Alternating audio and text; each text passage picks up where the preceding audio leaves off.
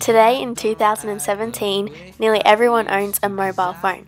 Our mum, dad, sister, brother, cousin or friend. From iPhones to Samsungs, these devices are always kept close to us, on our bedside tables, our pockets and bags. Within these phones hold social media apps such as Snapchat, Instagram, Tumblr, Facebook and Skype.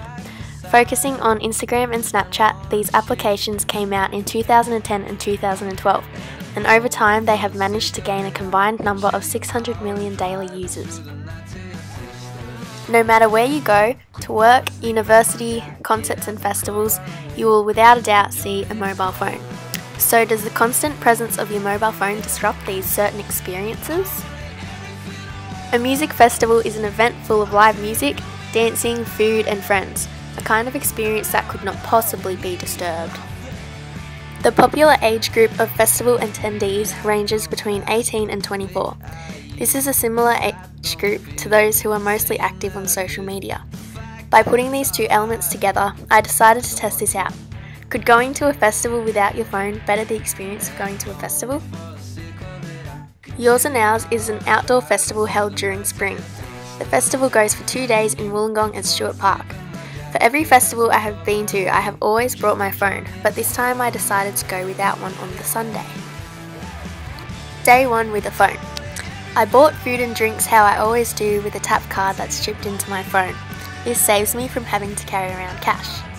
I also used my phone to check the set times of what bands were going to be playing throughout the day and into the night. The main two things I used my phone were to take photos, Snapchats and check Instagram. Updating my social media involved going through Facebook, Instagram and Snapchat. Throughout the day I was constantly texting friends asking where they were. Because of this, at around 3 PM my phone had died, so I plugged it into my portable charger I had packed. This extra battery gave me another few hours before it was completely flat at 6 PM. Finding friends and getting home at the end of the night was tough. Day 2 without my phone.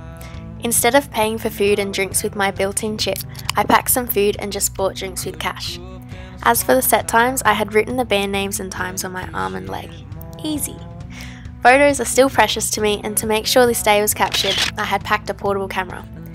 As for finding friends, a meeting spot was made in case any of us had split from the group. One of the white tents with an ATM machine in it was where we would know where to find each other. So was my experience at this festival better with a phone or without one?